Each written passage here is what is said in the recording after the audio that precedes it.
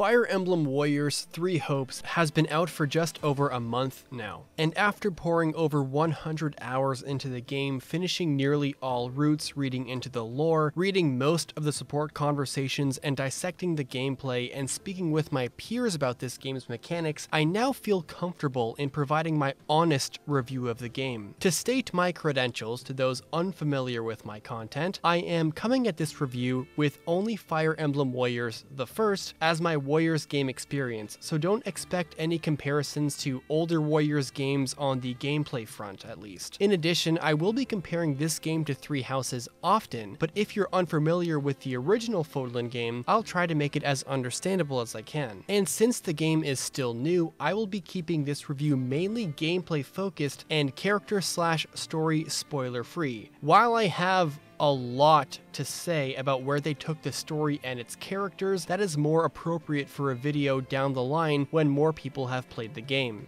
And when I do reference the story or characters, I'll be using the most vague terms as possible. Additionally, most of the dialogue scenes in this review will be without context and not revealing any hidden surprise or character appearances. Three Hopes takes the gameplay mechanics of Three Houses, the monastery exploration, class customization, combat arts and battalions, and of course the units themselves, and repurposes them from a turn-based RPG into a Warriors hack and slash fest. While both genres are obviously insanely different, for the most part, the game succeeds at capturing similar feelings of satisfaction upon having a unit unleash their potential to the world. The other comparison worth making is Fire Emblem Warriors, the original, as they are based off the same engine, and it is very easy to compare the two. Three Hopes does differ in several things between the games though. Here's a list of them for those curious. These are, in my opinion, the most significant ones between the three games that are most relevant for this gameplay review. Number 1, battalions are significantly less important and gambits are not included in this game at all. Instead of stat buffs provided by the dining hall, kitchen buffs provide buffs for only 5 things: starting warrior gauge, starting awakening gauge, warrior charge speed, awakening charge speed, and durability cost reduction. Number 3, training points replace instructor points, and on that note, all classes except for fighter who can equip bows, axes, and gauntlets are locked to one weapon type. There are no exceptions to this, not even hybrid classes. They are only able to equip spells if they are meant to be hybrid. Number 4, forging has aspects of both games. The difference between forging in either game is that in Fire Emblem Warriors, you couldn't forge preferred weapons the way you can just forge weapons in Three Hopes. In the first game, you had to complete a specific map which gave you that PRF's material. Weapons in Fire Emblem Warriors also had more attributes that needed to be unlocked with KOs, and you could actually transfer those attributes to other weapons. In Three Hopes, what you see is what you get with attributes, and they can't be transferred. Some similarities between Three Houses and Three Hopes is that you can reforge weapons into other weapons, like steel weapons into killer weapons. You have more orders to give AI in battle in Three Hopes compared to Fire Emblem Warriors, and combat arts and spells really add a lot of spice, fun, and depth to the gameplay. Number 6, the crest system in Fire Emblem Warriors, I know, confusing name in hindsight given the context, was your one-stop shop for all kinds of buffs. Attack, defense, and boost crests have been interestingly split apart for Three Hopes. Boost crests, which gave skills and weapon ranks, are handled by acquiring classes at the training grounds. Attack crests are now handled by higher-tiered classes that give added normal attacks, and crests that affect warrior and awakening gauges are handled by the kitchen. And defensive crests that boost healing effects and warrior gauge count are given by the tactics instructor, with crests that reduce damage by different weapon types now delegated to battalions. I just gave the broad strokes and there's more to it than that, but you get the point. It's really cool to see how Three Houses handled the crest market and made it their own. Three Hopes is really a combination of Fire Emblem Warriors and Three Houses, and thankfully it does retain the in-battle management of units of Fire Emblem Warriors alongside the unit customization of Three Houses pretty well. Just like in Three Houses, the feeling of creating an utterly destructive offensive force by constantly reclassing any given character to learn a combination of things like alert stances, darting blows, death blows, battalion vantages, and wraths, and so on, hits close to home in Three Hopes as well. And that is what I would say the strongest aspect of the unit customization is. In your normal playthroughs, especially when you really start to understand what sorts of learned abilities and combat arts and spells can stack well together, and finally having everything you want and unleashing that unit to the enemies is a genuinely great and satisfying feeling. The combat is legitimately an absolute blast. Breaking stun gauges, whittling down enemies, strategizing around bulky mounted and armor units with Slayer weapons, or especially for this game,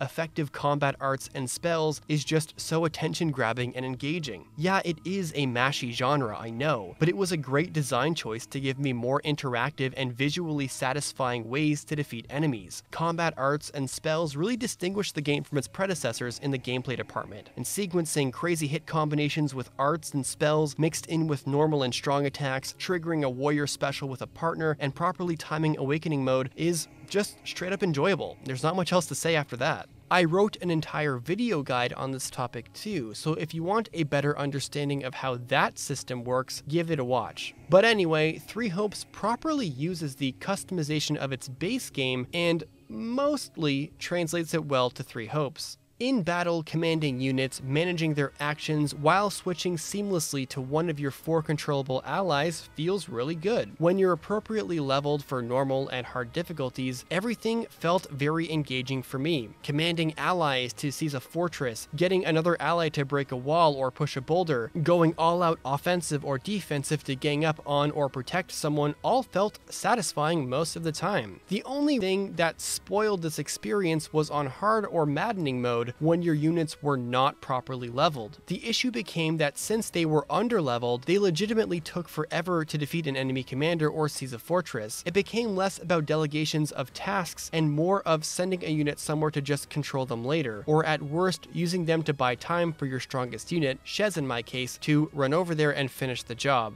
That's why I personally recommend normal on your first playthrough, and if you're up for the tedium of hard, that too I guess. The problem with hard in my opinion is that you might end up having a less fun, slower, and frustrating experience if any one of your core units aren't properly leveled up. Enemies are stronger and take more damage as difficulty raises, but your ally AI is still the same, meaning it takes longer for them to get the basic tasks finished. I played Scarlet Blaze first, and I will say the first playthrough left me engaged for most of the run. I was constantly planning out my mid to late game unit builds, and watching them hold their own in legitimately high stress story maps was really satisfying. I've said satisfying like 4 times here, but I really mean it. The game is at its best when you're keeping up with your core 4 to 5 unit team builds and abilities with the story missions. Besides leveling up, mastering classes, and combining learned class abilities, there is quite a high importance on weapon forging in this game. I already mentioned how different forging was between Fire Emblem Warriors and this game, but working on your favorite weapon will likely be a playthrough long ordeal. Weapons can get up to plus 100. More forges essentially means more might for the weapon for damage and more weapon durability for combat arts and spells. On a new game playthrough, you are most likely going to keep forging and developing your weapons alongside your units, making the eventual endgame builds all kind of come together. At least for me, that's what it felt like.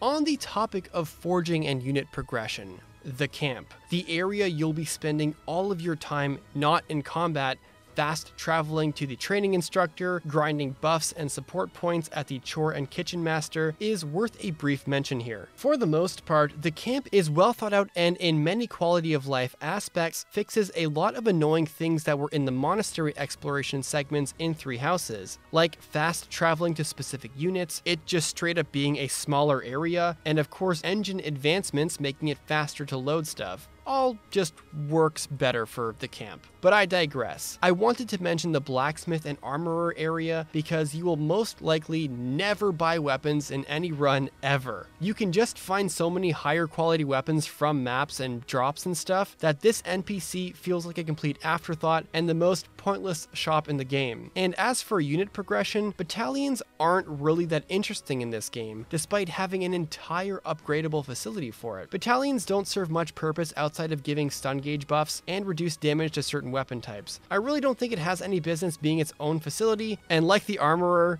does sort of feel like an afterthought, like they just had to throw something in and call back to 3 houses in some way. But other than that, a lot of these facilities felt like they had their place.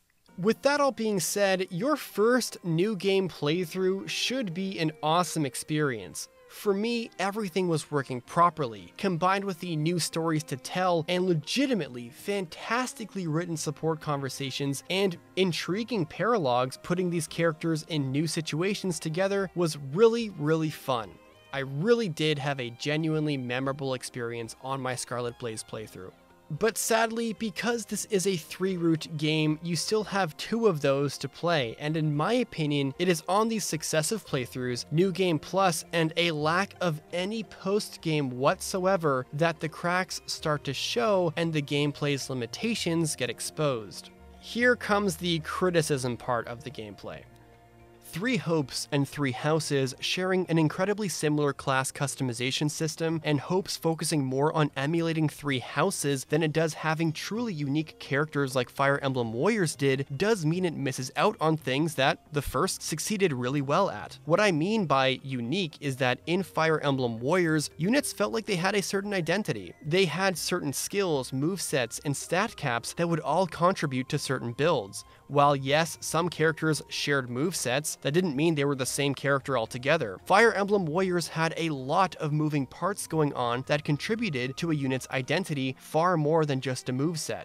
Movement type, race, PRF, and normal weapon attributes, and the distribution of key build-relevant stats like speed, skill, and luck all meant that different characters had different paths despite their shared movesets. Anna, Takumi, Niles, and Sakura did share a moveset, but endgame builds were catered towards their other properties. Stats mattered a lot more in Fire Emblem Warriors than it does in 3 Hopes.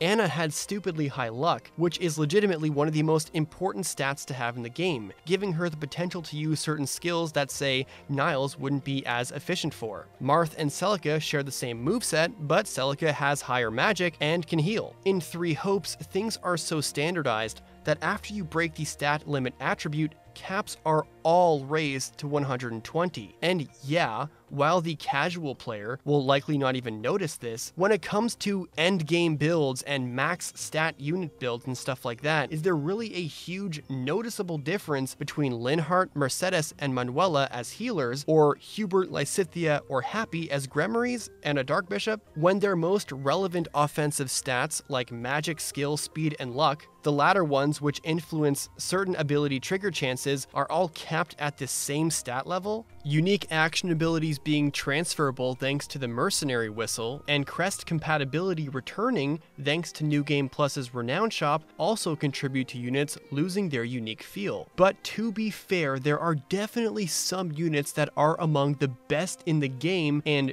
do stick out thanks to their support abilities or inherent unique action abilities like Lorenz, Felix, Sylvain, and Ferdinand, who can afford to have a different accessory equipped than the Merc Whistle gift item because of their default kit, but they're the exceptions, not the norm. But at the end of the day, the lack of any post-game makes the pursuit of these endgame builds even less worth working for, since there's no content to play where that's worth the trouble. And it's made worse by the fact that genre differences at least make houses feel less repetitive and bland than it could have been. Both games have the issue of too much customizability and not enough truly unique units. Upon repeat playthroughs of 3 Houses, it's very possible that you can start to feel you're just building the same unit up in a different model with a different personal ability. Anyone can be almost anything and wield basically anything they want at any time, but it still worked for hundreds upon hundreds of hours, at least for me, seeing as I have over 800 hours in Houses. Because of the genre-specific factors that could add to the playthrough playthrough experience like enemy placement, map objectives, turn-based combat, much more linear chapter and character progression, i.e. having limited auxiliary maps to grind XP, and last but not least, RNG, which could completely transform a gameplay experience with unexpected character growths, deaths, and the like. While Three Hopes has functionally different personal abilities in the form of unique action abilities, not many of them serve any greater purpose than to allow the player to mash A faster or do extra damage. You don't get things that are truly strategic like Hilda's or Sylvain's or Felix's or Sedith's personal abilities in Three Houses that can completely turn the tides in an incredibly tight and stressful turn by just adding a tiny bit more damage to get a successful kill on an enemy. And so, because of the unique action abilities having mostly the same purpose, the fact that all endgame builds want to do the same thing of damage per second, and that there's literally less late game classes than in Three Houses, seriously, Hero was basically finished but scrapped last second, War Monks and War Clerics, Valkyries and Dark Flyers aren't even included in the base game while Trickster arbitrarily is, there are too few endgame options for a cast this big. Female units just aren't allowed to use gauntlets after passing intermediate classes, as Fighter is the only one that a female can access that has gauntlets. Gender-locked classes are another problem that I have with this game, and I still think War Master should not be locked to just males. Because RNG doesn't have that much of an impact to level ups, serves zero noticeable purpose in the maps themselves, and units start to overlap in similarity, my second and third playthroughs started to get legitimately boring, because I was essentially doing the same thing over and over again. Again, technically the same thing happens in Three Houses, but the aforementioned structural differences in genres really allows Three Houses to sustain its fun and uniqueness, in my opinion. I do have more to say about genre differences because I know it's easy to write off Warriors being a repetitive game by just saying it's the genre, but I do have comments on that later in the video. Upon completion of a first playthrough, you unlock New Game Plus, Maddening Mode, and some New Game Plus exclusive units to play as, depending on the ending you landed on. New Game Plus is, to be honest, not that impressive, barring that the Vanguard whistle bypasses the worst part of the campaign, the obligatory auxiliary maps. It's an item that lets you skip boring content to get to the story you have yet to see. What's exceedingly disappointing are the New Game Plus units you unlock. With the exception of one unit, you cannot use them in the campaign. They can only be deployed at the Record Keeper. This was an utterly baffling and pointless decision on the developers. Just let me frickin' use these New Game Plus units in these story missions. Literally, who cares about suspension of disbelief or balance at this point? I'm already playing New Game Plus, and balance has already been thrown out the window. Maddening Mode is just harder than hard mode, and worst of all, there's no post-game content to speak of, like I mentioned before. Once you complete all three routes, there's actually nothing left to do. To compare this game with past Nintendo-licensed Warriors games, Fire Emblem Warriors had History Mode, which was updated with new DLC maps when new characters got revealed. Hyrule Warriors got Adventure Mode. This game has absolutely nothing right now. While yes, you are supposed to play 2 more routes after your first one, this isn't post-game content. It's just content the player chose not to play yet. And before anyone comes to the game's defense and blame the Warriors genre for being inherently repetitive, that it may not be the right gameplay genre for me, and or if someone asks the question, what did you expect? To this I respond, yes, technically you are right in that it's a hack and slash, push the A button mash fest of a genre. That doesn't mean that it's destined to suffer these problems. There are definitely things Three Hopes could have done to have a longer lasting impact. This is kind of a personal gripe that I have, so take this with a grain of salt, but the assets for Fire Emblem Warriors are like right there, are they not? I wouldn't mind them semi-recycling Fire Emblem Warriors classes in some capacity for the sake of some class diversity. Sword and Mage Cavaliers, Lance Infantry, that kind of thing. It's sort of baffling to me that they committed so closely to Three Houses' class and unit progression system while cutting corners in its translation from a turn-based strategy game to a hack and slash. Of course, I'm not getting into the story or the supports, but let's just say that those, alongside the lack of post-game and annoyingly lacking advanced and master classes, just missing for no reason, it all sort of makes the game feel like it wasn't quite ready for release, despite a lot of enjoyable, playable content being right there. I know I just contrasted my praise for the game's class system and actual in-the-moment gameplay with complaints about the very same thing, but that's just because I honestly think that this game in its current state is a mixed bag of mostly positive things with unignorable negatives. It has a really strong start, and if it were judged on one playthrough, this review would be a lot more universally positive, but it does have those problems within its strongest mechanical praises. The likeness to Three Houses' unit management is solid and impressively retooled into a Warriors game, can't deny that, but the genre differences that make Three Houses more sustainable and replayable as a turn-based RPG is something that Three Hopes in its current state could have worked harder to emulate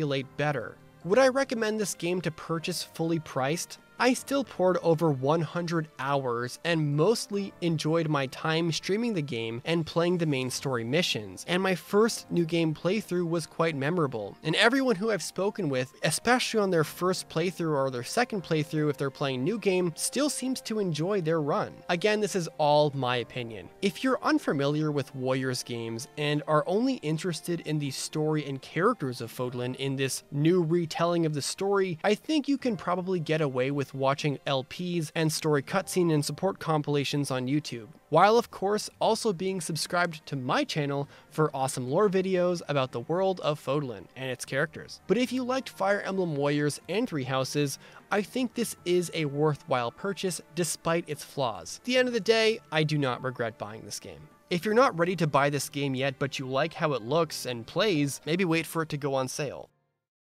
How's it going, everyone? Off-script Gast here. Just want to say thank you so much for watching this video. Like I said, this is all my opinion and your mileage with the game may vary. I just want to give a huge thank you to everyone who has recently subscribed to the channel. The channel has passed 97,000 and is decently on its way to 98,000. And of course, if you've been paying attention to the channel or you've been watching my content, you know that the big goal is 100,000 subscribers. So if you are watching right now but you haven't subscribed yet, and if you're curious about people's opinions on Three Hopes and you saw mine and you're watching this and you liked it, it would really mean a lot if you decided to hit subscribe and support the channel that way. If you want to also support the channel, you can leave a like and comment down below your thoughts on Three Hopes as well. Just make sure it's spoiler free because this is a spoiler free review. And yeah, that's pretty much all there is.